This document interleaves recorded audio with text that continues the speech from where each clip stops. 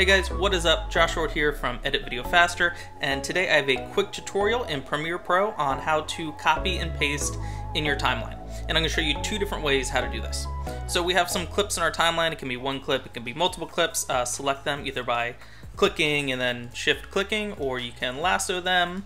And what you want to do, hit Command or Control and C, just like you would like in a Word document. Move further down your timeline and hit Command or Control V, just like you would in Word or wherever. And all the clips that I selected, where my time position indicator is, when I hit V, it pastes that in. And since I had no tracks selected over here, it's going to paste them into the same place. But if I accidentally have V1 selected, and just to remind you, the clips I selected are on V2 through V5.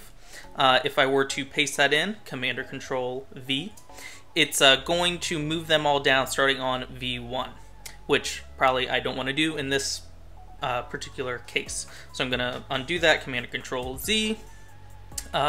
And also, if I had V3 selected instead, and I pasted it in, it's going to take that one that started on V2 and start it on V3.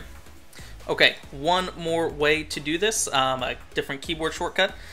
So I'm going to lasso all of these again, hold down the Option or Alt key, and click on those guys again, and just drag them over.